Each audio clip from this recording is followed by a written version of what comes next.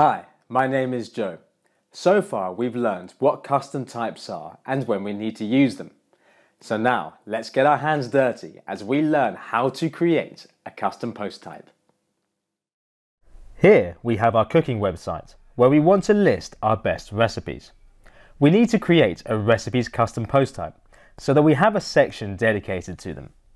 We will start by clicking on Toolset in our WordPress admin menu.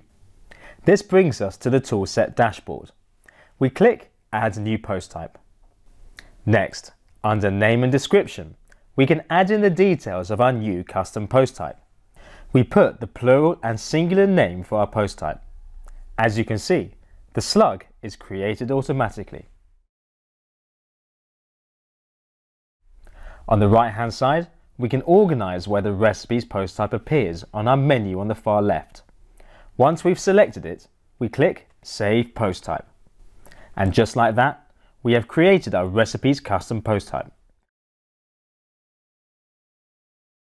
We can also click to create our first recipes post. Of course, you can create any post type you want. Houses, consultants, portfolios, really anything. Now that we have our custom post type for our cooking website, we can start publishing our content.